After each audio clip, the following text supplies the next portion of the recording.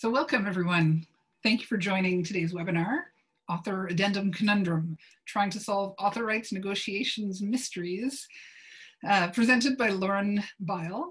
I'm Lise Berin. I'm one of the program officers at CARL, Canadian Association of Research Libraries. Before we start, I'd like to take just a quick moment to acknowledge the Indigenous land on which we as Canadian library workers do our work. I live and work in Nova Scotia, which has been known for much, much longer as Mi'kma'ki, the ancestral and unceded territory of the Mi'kmaq people. This territory is covered by the Treaties of Peace and Friendship, which the Mi'kmaq, Wolastoq, and Passamaquoddy peoples signed with the British Crown way back in 1726.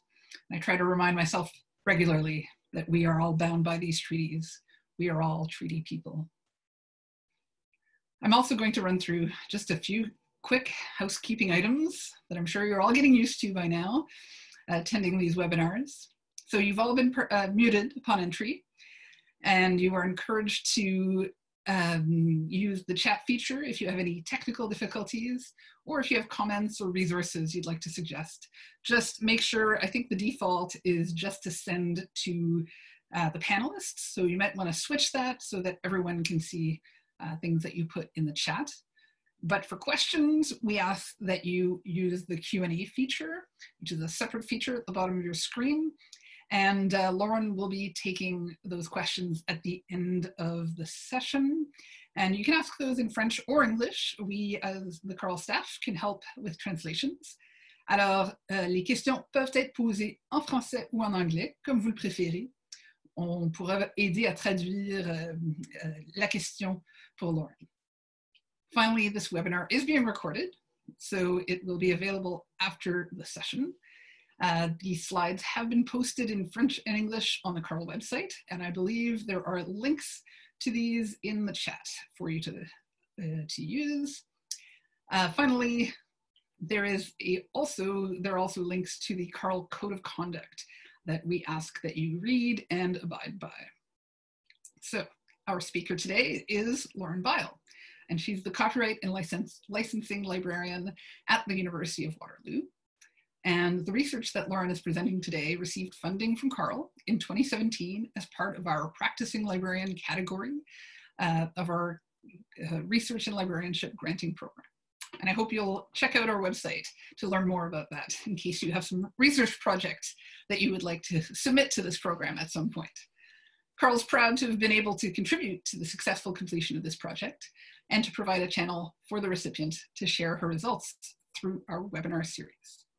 The focus of Lauren's study was researcher experiences with copyright negotiations and publication, their use of authors' addenda, and publishers' practices and views on authors' addenda. So these are research topics that have really not received enough attention. And since CARL has been responsible for adapting authors' addenda for the Canadian context, we are really quite interested in Lauren's findings, which she's going to present today, along with some recommendations for future copyright education, use of addenda, and discussions with publishers. Very interestingly, some of you may have noticed an announcement earlier today by Coalition S that states that under Plan S, researchers that are funded by Coalition S funders will be required to apply a CC BY license on either the author accepted manuscripts or the version of record of their papers. A solution that we hope will bring about some changes to what is the norm in author rights and scholarly publishing practices. So maybe we can have a little discussion on that during the Q&A at the end. But first, I'm going to hand over to Lauren. Thanks again for agreeing to share your findings with us, and please take it away. Thanks, Lisa. I appreciate that. So yeah, I'll go over the a bit of the problem behind why I wanted to do this research, and then talk about how I set it up and the results and next steps. Let's see here. There we go. Okay, so the main problem sort of started around the time that a bunch of colleagues and I were offering tri-agency open access policy workshops, and we were trying to help researchers comply with the OA policy requirements, and as could be expected, many of them were looking to do so without spending any of their grant funds. As we know, researchers can ask for funds from the tri-agencies for article processing charges, but there's been some sort of mixed results in terms of whether or not they're granted additional funds on their grants to do so. So they're really looking to be able to comply without spending any money on APCs. And they also want to publish in the journal of their choice, of course. And so when we were exploring green open access options with these researchers, there were a number of them who were concerned that they were going to be limited from publishing in the journal of their choice because that journal didn't have a policy that complied with the tri-agency open access policy. And so I wanted to get a better sense of what scope that issue had. So I had a look at the journal title lists for a number of large publishers, including those sort of big five plus Oxford and Cambridge, to see what their embargoes were on each of those titles and what percentage of the overall holdings had a policy that didn't comply with the tri-agency open access requirements. And so about 28.6% of journals with those publishers don't comply with the open access policy, which is a pretty large percentage in terms of when you think of how many researchers are going to be submitting articles to those journals and how many of them might be tri-agency or otherwise funded that requires an open access publication. And so what the solution was at the time, or what I thought the solution was, well, we'll suggest to researchers that they use the Spark Author Addendum as a way to negotiate their rights and remind them that copyright transfer agreements and copyright policies that publishers hold can be negotiable. But really, what I found was that researchers are very reticent to go to their publisher with any kind of problem and really don't want to enter the negotiation process for a number of reasons, including these three that I have here that I've heard in person from folks, that they're afraid that publishers will reject their work on suggestion of negotiation of their rights, that they're afraid that their reputation would be tarnished so that the journal or their colleagues would look down on them for causing trouble in the process of publishing, and a large number of them that thought, well, of course the publisher isn't going to take me seriously, and so trying to negotiate is going to be a waste of my time. And more often than not, really what they wanted me to say was, yes, X publisher will definitely accept the Spark Author Addendum. You definitely won't have any problems, and there's not going to be any risk there, which is something that I couldn't do. I had no evidence, either through research or through anecdotes from other researchers that this was the case. So I was looking for what other people are doing and if there was any research that could help me out.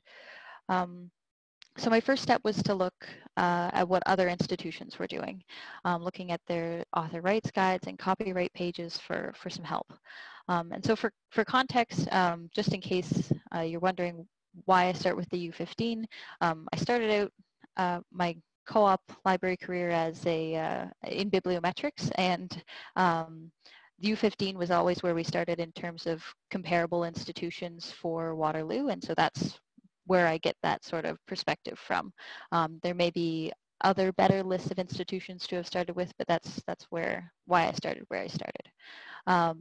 So of those institutions, 10 of them suggest using the Spark Addendum in a way that implies it as a solution, including Waterloo. So the author guide that I have still sort of listed in that way, and it's something that I intend on changing.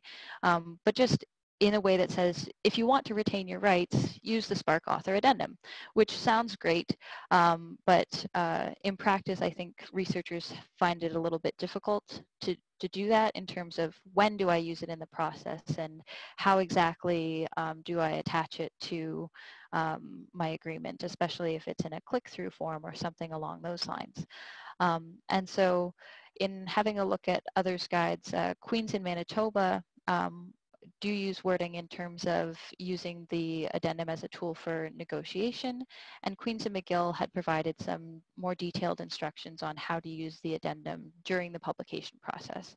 So both things that I think could be added, something that I'll consider adding to my guide to help people through the process. None of the institutions provided any kind of evidence, either based in research or anecdotes, that addendums were being accepted or being used by their researchers. So no further guidance there. But just as a caveat to that information, really, I only looked at institutional websites. I didn't talk to anyone in person, and I totally understand that information on an institutional website might differ widely from the kind of information that you're able to provide in one-on-one communications or in workshops that is a little bit more nuanced. So the next step was then to look for published research on addendum use and acceptance. So I did find some studies on researcher copyright knowledge and behaviors, but only the one study that specifically spoke about use of addenda, which was Austin, Heffernan, and Davis in 2008. And their study was broadly on open access and researcher knowledge and behaviors for academic and research staff in Australian universities. And what they found was that of the 509 responses to their survey, 87 participants had used an addendum before, and 79 of those 87 had their addenda successfully accepted by the publisher, which is a really great result, I think. But one caveat occurred that because the study was published in 2008, research was likely done, a fair bit before that. This may have been at a time before publishers had changed their copyright agreements or their policies on, what they were doing in terms of accepting addenda. So I'm trying to sort of take those results with a bit of a grain of salt in terms of there's been such a lot of change since that time in this space that we might need new information. So in terms of the other research, the content that on copyright knowledge and behaviors that I thought might inform, what we know or what we can guess that researchers will do in terms of using addendums. We have a few studies that talk about researchers that find that researchers don't usually negotiate their agreements. So I don't think this is surprising to any of us, but generally folks are agreeing to their copyright transfer agreements as is, often without review. The other few studies I found talked about looked at whether or not researchers were understanding the agreements they sign. And they tried to figure this out by looking at the differences between the agreements that were likely in place for a specific publisher and the choices made by authors when self-archiving. So Antelman, Covey, and Morris in separate research found that often authors were making choices that directly contravened the agreements they were signing. So for example, depositing the version of record in an institutional repository or subject repository when the agreement was clear that that wasn't allowed. So between the fact that we're understanding that researchers aren't usually negotiating their agreements, they may not be understanding the agreements or if they are understanding them, they're indicating that they don't necessarily follow them to the letter. So I think these are a good indication that there's more space for awareness about this and an indicator that folks are probably not using addendum or if they are, they're few and far between. So because there wasn't much research about actual use of addenda, I wanted to see if there was any sort of informal conversations going on. And so I had a look at the ACRL Scholarly Communications listserv. In their online archive, there were 5 questions asked over many years, 2003 to present, about others' experiences with addenda. Folks wanted to know if they were accepted, what did using them look like in practice? Again, were authors being rejected due to use? So I think, a lot of the questions that I've heard from researchers are probably, more very widespread in terms of folks having a lot of fear about the power relationships that are in play when they're trying to get published. In response to those queries, some folks shared successful anecdotes, examples of acceptance, but really there were lots of talk that there wasn't anything published about whether or not addenda were being used and accepted. In addition to the ACRL Scholarly Communications listserv, I had a look just to see if there were any authors publishing online about their experiences, and I found 2.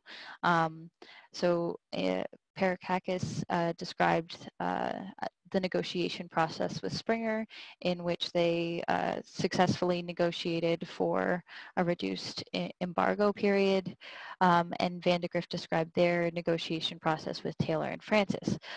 Again, a successful negotiation process which resulted in immediate release of the accepted manuscript on publication. But really these are the only 2 examples that I could find of authors describing their experiences with negotiation. Yeah. Okay, so that brings me to the research I wanted to do. I wanted to know, are researchers using author addenda to negotiate their copyright agreements, and are publishers accepting them? In order to get this information from researchers, I developed a survey of questions using Qualtrics, and I sent it to faculty associations, graduate associations, and postdoctoral associations at U15 institutions. Were I to do this research again, I would use an entirely different method, as many of these associations had concerns about forwarding studies to their members, some in response to Canadian anti-spam legislation, and others just in terms of an internal policy that the association had set about not forwarding research onto their members. Later on, I had changed my research ethics application to include sending the survey via copyright listservs and through copyright librarians. But generally, I think a snowball method probably would have been better using social media and other sources. So that was how we sort of reached the researchers through those associations, the ones that were willing to participate.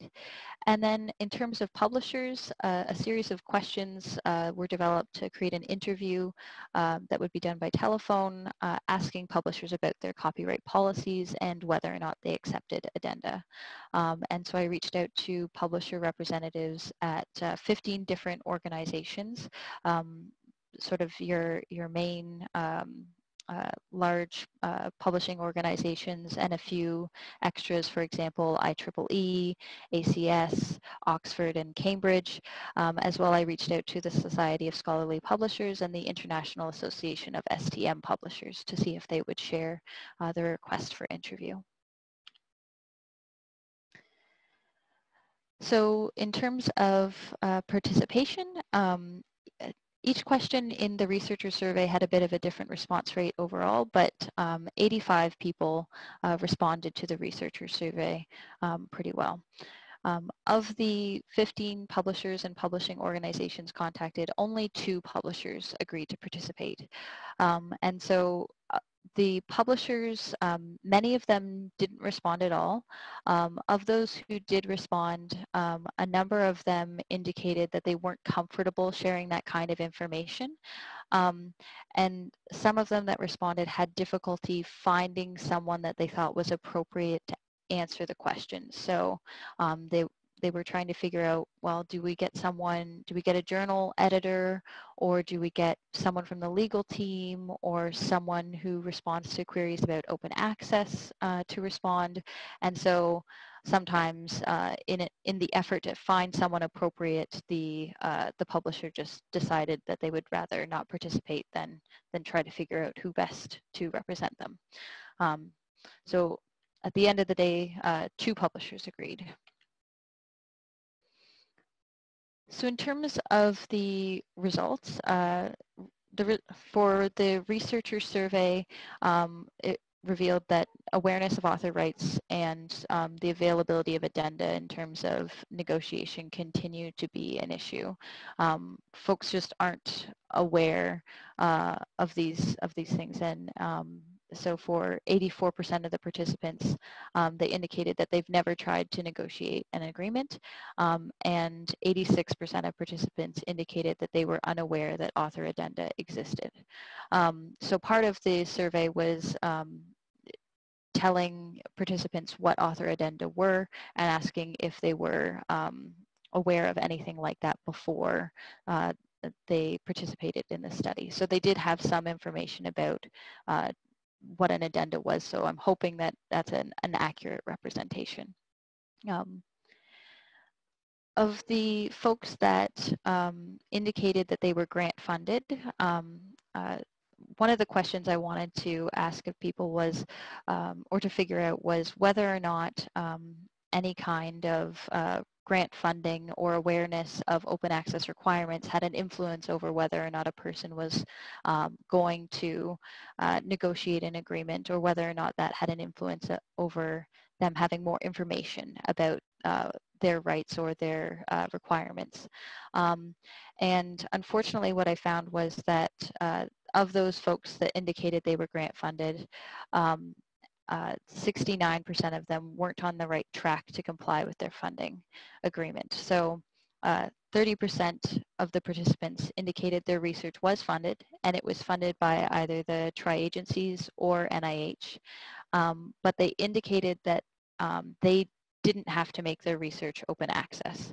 So they were asked 2 separate questions. Are you funded, or sorry, 3, are you funded, who are you funded by, and do you have to make your research open access? And so unless there's something I'm missing there, 30% of participants' understanding of their requirements was in clear contradiction with their funder policies.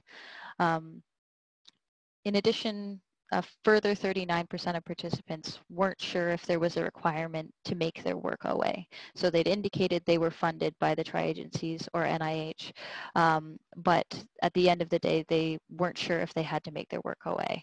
So these folks still have an opportunity at some point to reach out to a colleague or a librarian and get some guidance on that, and hopefully get back on track to complying with their agreement.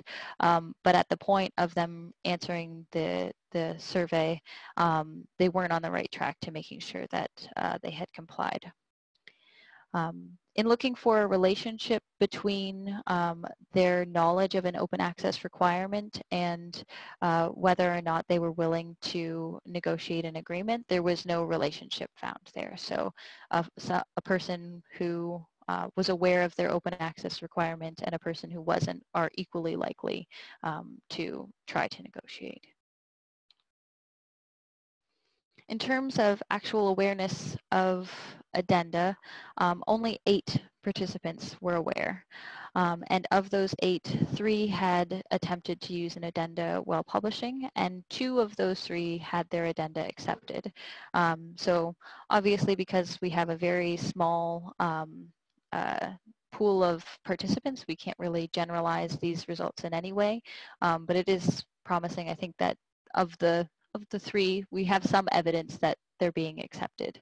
I obviously would like to have more information about how these folks used Addenda and whether or not they were sort of accepted as is or changes were made, but this is all the information we have on that. In terms of the interviews done with publishers, they were both done with large multinational publishers, and they both do not accept the Spark Author Addendum.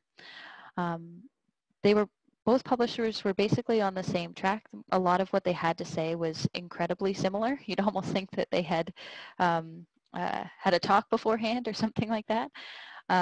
But both of them mentioned the importance of that research half-life, or the time that it takes for a piece of research to reach half of the downloads it will get in its lifetime, in regards to how long that they want the embargo to be, and indicating that because of their understanding of research half-life, they didn't want to reduce an embargo that had been set without receiving an APC or something along those lines, because it impacted the return on the research. Both publishers thought that their current policies, so their current copyright or sharing policies, made author addenda unnecessary. So that they thought that because they had policies that allowed for green open access, even with those longer embargoes, that that meant that putting an addenda in place didn't make sense. They also indicated that very few authors attempted to negotiate. So Publisher 1 indicated about 1% of all authors, and Publisher 2 indicated about 1 to 2 a week. Neither publisher had hard data on this, so this was sort of their guesstimate of the number of authors that attempted to negotiate. One of the things I have in mind is that while 1% of a large multinational publisher's authors attempting to negotiate may still seem small, it's still likely to be hundreds of authors. And so I think it's still important to sort of dig deeper into what's happening there. Finally, both publishers focused on how difficult it is to make sure authors are aware of everything they need to be aware of in terms of their responsibilities for funder agreements, their responsibilities for copyright agreements, while still maintaining sort of a streamlined publishing process. So a quote from Publisher 1, "How can we surface the right options at the right time and still make the process seamless?" And in a way, well, I have a little bit less sympathy for publishers than I do for our systems as libraries. I can sympathize with that a little bit, in that, we have so much trouble with access and discovery and making sure that folks are getting the right information at the right time to make good choices and to have access without any sort of issue. So I can see how that kind of process gets a little bit difficult. That said, I do think publishers have way more control over that process than libraries do, and I would expect that it would be easier for them to make changes to their back-end publishing portals to make these things a little bit more easy to understand. Both publishers did talk about the being proud of the information that they had made available on their websites to educate authors on copyright and sharing policies. And they were talking about attempts to integrate those into the publication portals, and in terms of making sure that information is available at the same time. And so perhaps libraries and publishers can have a conversation about streamlining the publication process in a way that helps researchers get that information and connect with the people that they need to connect with. So in terms of next steps, as I mentioned, with only 85 people responding in terms of researchers, we definitely need more research on the author side of things and on the publisher side of things. So I think a change in method would certainly be more likely to attract more researchers, but it seems to me that publishers are sort of hard to nail down in terms of participating because of their lack of comfort sharing this information in a public way. Um, uh, Clearly, there's still need for more education in terms of awareness of copyright in publishing, open access requirements. I know that for many of us, author rights, scholarly communication, and open access are small parts of our jobs that are sometimes done off the side of our desks or in addition to more pressing or more highly prioritized requirements. So trying to figure out a way to get that information out there in a more seamless way is probably important. I've been thinking about collaborating with our Office of Research in terms of having this sort of embedded in education about complying with tri-agency policies, period. So instead of having a separate library session about tri-agency open access policy requirements, having that sort of right in the rest of their education about compliance. Also considering the way that we change, the way that we talk to researchers about author addenda. So moving away from the language talking about the author addenda as a solution in and of itself and switching the focus to negotiation. What helps researchers be a successful negotiator? What kind of tools can we empower them with to, think about negotiation in a different way while saying, here you can use the addenda as one piece of negotiation, but if you don't understand it or if you don't feel comfortable using it, here are some other skills that you might employ to have a conversation with your publisher about this. And then last but certainly not least, having a conversation nationally. I think it's fairly well documented that researchers as individuals are pretty uncomfortable in this space. And so finding ways for libraries, for the tri-agency funders and other funders to have a conversation with publishers to make exceptions for tri-agency funded researchers.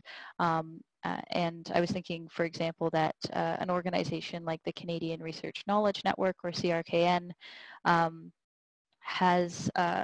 already has relationships with many of the large publishers and might be a good place in coordination with the tri-agencies to start having a more in-depth conversation about what researchers need from publishers in order to comply.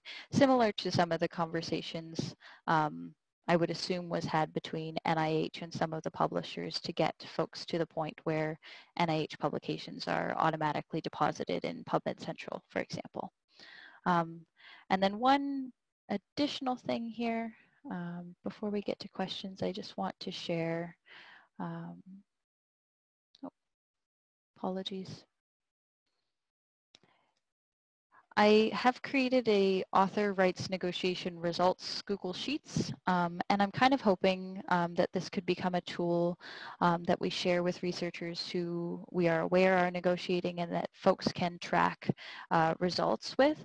So I've added the Perkakis and Vandegrift examples here, but just a way to collect information on who are researchers negotiating with, what was the process to do so, what were your results, so that we do have some evidence when we are asked by researchers, well, do you know anybody who has successfully negotiated with Springer or something like that, so that there's something that we can use to talk to researchers and then perhaps to talk to publishers as well if we notice a trend of difficult negotiations. And that's all I have for today, so just questions.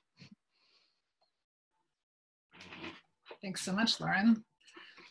While people reflect on what they'd like to ask you, I've got a couple of notes, so I can ask you one, and then I think we have somebody else who's ready who's got their hand raised. So I'll ask you this quick one, and then we'll move into participant questions. So one thing I wasn't clear on, were you asking publishers whether they were open to use of the addenda solely, or did you ask them more generally whether they were they would sometimes accept changes to the agreement by So other? yeah, so I asked both kinds of questions. So I did ask specifically about the Spark author addendum to both of the publishers, and both of them said no, they don't accept the Spark author addendum. Publisher 2 indicated that they do accept an addendum created by the World Bank, although I don't know, I imagine it's a very specific group using that. But I also asked them what about how many authors were trying to negotiate and what their process was for that. And both of them indicated it's very much a case-by-case, editor-by-editor decision-making process, which I think is really the meat of the conversation. And I think perhaps a survey of journal editors might be a better way to get at that, although I have no idea where you would get started. Okay, thank you. I think we had some people with their hands raised, but I don't see them raised anymore. So we'll go to the Q&A where we do have a question from Michelle. I'm wondering if you can speak a bit more about the impacts of editorial management software processes. I've often thought that copyright transfer agreements integrated into editorial management software processes as a web form don't really invite negotiation the same way as a PDF document emailed by an actual person might. Although I can see that there are benefits in the ways that the forms sometimes surface the kinds of exceptions that are available. I'm in health, so I often see NIH grant exceptions included in these forms, but no CIHR ones, for example. Yeah, I don't think there's anything in, like I don't think I have any sort of special knowledge about the impacts of editorial management software processes, other than that both publishers indicated that they were using an online click-through process for their agreements. And I would imagine by and large that's sort of where publishers are going these days. And I would agree that it definitely doesn't invite negotiation in the same way a PDF document emailed would. Publisher 1 indicated that there was some part of their online process that allowed for upload of an addendum. So that to me is encouraging, although I don't know in practice how visible that is, how easy to understand it is. Having not been in the back end of their particular system, I wouldn't be able to attest to, whether or not it's actually helpful or just sort of a piecemeal thing that they put in there to appease folks. I do see we have a comment in the chat as well from Sophie Saint-Cyr saying, it was really interesting. Unfortunately, I'm not surprised that researchers don't know about the addendum. I must say that I was a bit surprised, just having been at an institution prior to the release of the tri-agency open access policy, how it was really, really drilled into people. But it's possible that we have researchers maybe who have been entering the system in the last few years, who were not around when all of that intense work was done just before the release of the policy. It's possible that all those folks got missed, or many of them. Yeah. But still, or that folks were not necessarily listening. That always happens as well. Yeah. I think sometimes because of the lack of clear compliance mechanisms for the tri-agency open access policy, that folks' interest and attention to it kind of declines. I know that we hosted a number of different sessions. I think we had over 120 people over a period of months, and every time it was, well, what will actually happen if I don't comply with this requirement? And really, beyond the broad answer that it could be similar to any other non-compliance with a tri-agency policy. I think folks get a little bit, less attentive to things where they can't see any direct reason for them to make extra effort. So we have a question from Dee Dee Dawson. I've heard an anecdote about a publisher having a secondary copyright transfer agreement on hand in case authors dispute the first agreement. Did either of the publishers you spoke to mention something along these lines? I have also heard of this mythical secondary copyright transfer agreement, but neither of the publishers I spoke to mentioned anything along the lines of an secondary agreement. Publisher one did talk about there being APC waivers available for folks as a secondary method, sort of, we can't allow you to have a 12-month or less embargo, but we could give you an APC waiver on the open access method. So I think maybe that might be the way they're going, but it's definitely you have to ask or push. It's not just thrown out there. And that does make sense, that if they do have an open access option, that they have an economic incentive for not allowing the addendum. Here's another question. Thank you for the presentation. Would you be able to share a bit more about the 85 participants, whether these are graduate students, faculty, institutions' names? I don't know if you can give any details. Yeah, the demographics in terms of the percentage of graduate students and faculty, I'd be able to share. I'll send you a link to the DOI where the data is, but because of the limited number of people who participated, I've redacted the institutions' names from the results. But yes, definitely there's other demographic information I've collected along with like career stage and how many publications a person has published that are included in the data, and they're open for anyone to have a look at. Great, thank you.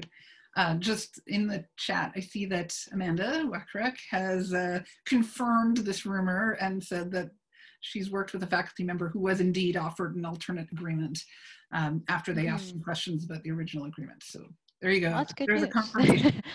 Yeah. I have another quick question for you.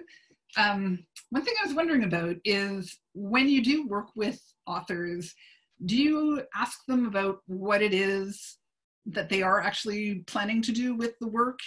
And depending on what that is, would you sometimes recommend they use fair dealing instead of bothering with an agreement, with an alternate agreement? Interesting. I don't know. Usually when I talk to authors about what they want to do with their work, I talk to them about it in terms of look at your publishing agreement and see if it allows you to do what you want to with your work. It's an interesting concept in terms of using fair dealing. I'm trying to think, because you've signed away your rights as an author, and technically you'd be wanting to use the entire thing, you would imagine. I'm trying to do a fair dealing analysis in my head. I mean, yeah. on the face of it, it seems like the risk would be almost nil in terms of actually applying that kind of argument to that sort of use, because I mean, at the end of the day, I think publishers suing their own authors is something other than the APA, something that folks don't usually do. But yeah, I don't know. I've not actually talked to researchers about taking a fair dealing approach to using their own work, but it's an interesting solution for sure. It's just, it was a comment that was made when we were reviewing the author's addendum. Somebody said, well, they don't really need this. For most of the uses that are listed here, they could use fair dealing. So I thought that was an interesting way to look at it. I mean, obviously, something like what Plan S is planning would kind of change the conversation from the get-go if authors could retain their copyright at the start and have a CC BY license applied. I don't know if you have thoughts about, I know I'm putting you on the spot on this brand new announcement. but what you think of this kind of change in the landscape. Yeah, I had a brief look at it this morning. I think the piece about the Plan S, the Coalition S, reaching out to publishers and making them aware of this requirement and trying to work with them in a way to, this is what we're doing. Tell us how you will support researchers that are supported by Plan S members. That is sort of the approach that I think is going to work in the long run, in that we need funders to be using their power with publishers to make changes to their agreements. I'm unsure about the applying of a CC BY license to the article, to the accepted manuscript or the version of record as sort of a, before you submit, you apply the CC BY license and then it sort of carries through, especially if authors are then signing agreements afterwards that may sort of render that sort of null and void when you're transferring over things and you're saying, this is an agreement between you and I'm telling you now you have my copyright. I'm not sure exactly how that would work, and I don't know that I think individual authors might not be aware of the different implications of what they're doing in transferring their rights, which is, I think, the main problem is just folks not feeling comfortable enough to say, well, this already has a CC license, so we don't need to bother with this transfer agreement. But yeah, it's definitely interesting, and I think anything that they can do to change the landscape and make it easier for folks to keep their rights is great. Yeah, I think there'll be much more discussion on that to come. So there is another question, actually two, so let's go with this one. Any differences between disciplines with large number of author groups and disciplines with single or small groups of authors? No, it didn't look like there were any real differences between disciplines. With 85 participants, there wasn't a whole lot of data to work with anyways, but there wasn't anything that stuck out as, one discipline being, I mean, with 86% of participants not being aware, there was nothing that stuck out about the 8 folks who were aware that to call out, yeah. And we have another question asking whether, and I don't know if this is just for you, Lauren, or for others who are listening in, whether lawyers are ever involved in copyright guidance in an institution. So whether this means within the education sessions around the author addenda or more broadly. I can speak for at Waterloo. The stance taken by our legal office is that they represent the institution and not the instructors or faculty members at the institution. And so personal individual advice about author agreements is not something that they offer. So I don't know if there are any last questions. I know, oh, of course, just as I said that. So we have a question from Danny at York.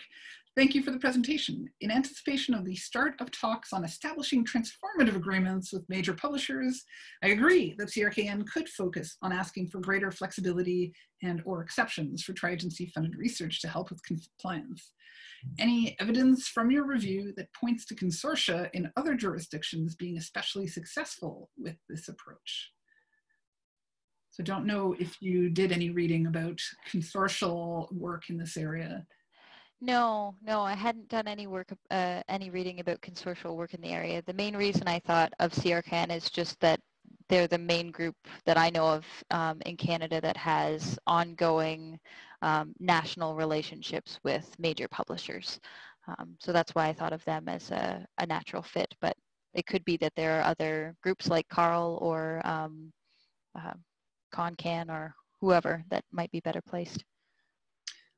And Danny's point is good, though, that it's possible that in previous negotiations, author rights wouldn't necessarily have been on the table or part of the discussion, but as we're entering the possibility of agreements, that seems to make it less unlikely or yeah, and with all of the transformative agreements happening in other, in mainly European consortia, I imagine there's some, one would hope that there was some research or some publication to have a look at to see what they've done.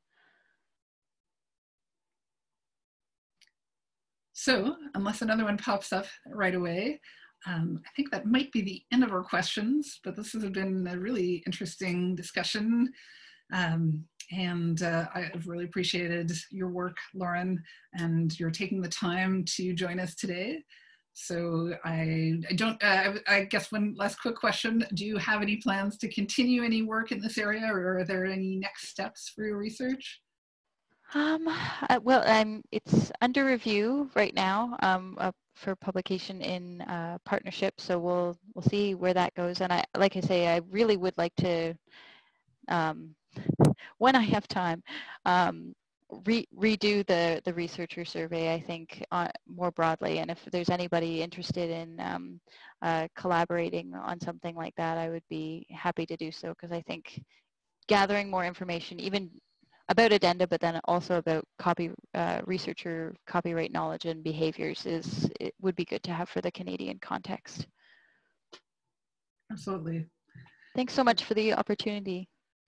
Thank you, Lauren, and thank you everyone who've joined us today. Merci à tous de vous être joints à nous.